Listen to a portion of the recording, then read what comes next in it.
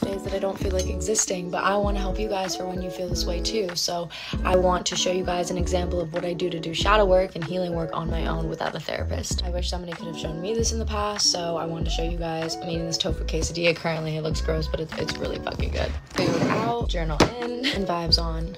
Let's do some clearing and let's talk about this technique. Kind of brought this in from my therapist, and I basically call it the what do you make that mean technique. Basically, I'm gonna state the problem or what I'm feeling that doesn't feel good, and right now I feel pretty fucking lonely.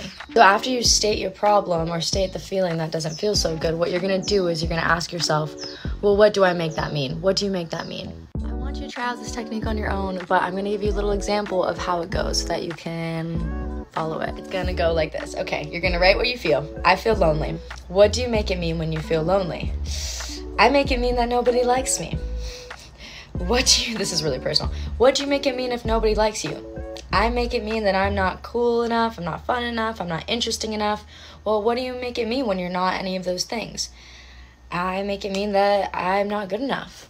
Boom, eventually you'll feel that moment, like that shift where you feel like you've gotten to the root. And in part 2, I go into problem solving, but I'll have to make a second video for that, so come back.